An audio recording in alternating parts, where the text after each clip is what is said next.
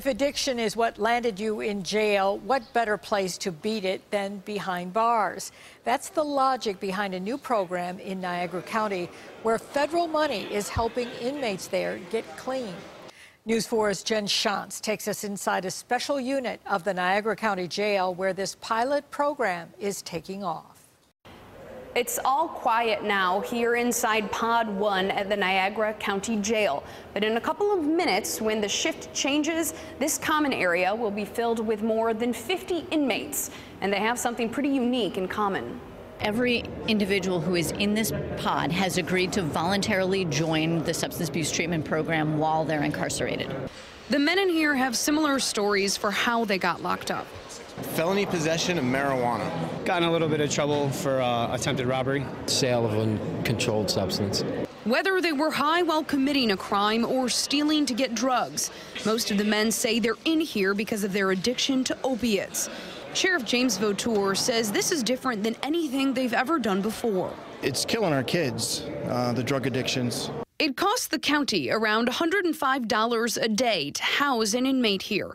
Vautour says he's sick of seeing the same people cycle through these walls.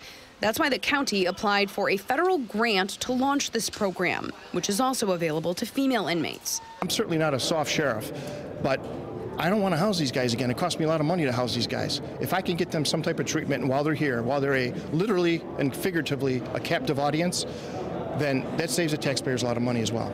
And it turns out not that many other counties tapped into the money. So Niagara County got more than they had hoped for to fund this 2-year pilot program. $280,000 to Best Self Behavioral Health.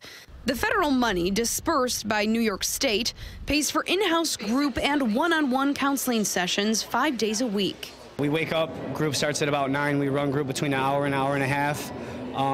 After that, maybe play some cards, we have lunch, and then they usually try to get a one-on-one with every person that's in the program, but there's only 3 people working the program for 40 guys, so it's hard. But they do the best they can, I know that. And these inmates support each other, too. We're like a little band of brothers. Each day clean is another small victory, another promise of not returning here. We all get along fairly well because we all have the common addiction things, so we can relate to each other in that way. But these men say the biggest impact of the program lies in its peer specialists. A peer specialist is someone who really has been down that road, has been addicted themselves, has entered recovery and gained some stability in their recovery. They live the same type of lifestyle, so it's a lot easier to take advice from someone who's been in the same place you have and can show you what they did and how they got to where they're at. Once defendants leave jail, they're connected to long-term help on the outside, too, through either Best Self or North Point. The grant also funds access to Vivitrol, a drug that can help block cravings for opiates. Eligible inmates like Ian Power get that injection upon leaving jail. So the goal of most people coming into this program is to learn skills to become sober when they leave here.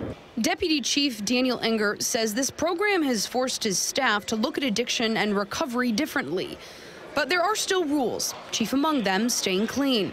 If you try or successfully get drugs into the jail, you're out. We look at it as an opportunity to give them a chance. But, you know, if they violate that 3 times, they're out of the program. But it's actually been tremendously successful so far. The state's Division of Criminal Justice Services found that addiction services can save jails more than $2,000 per inmate every year by cutting down the services they wouldn't need if they were sober.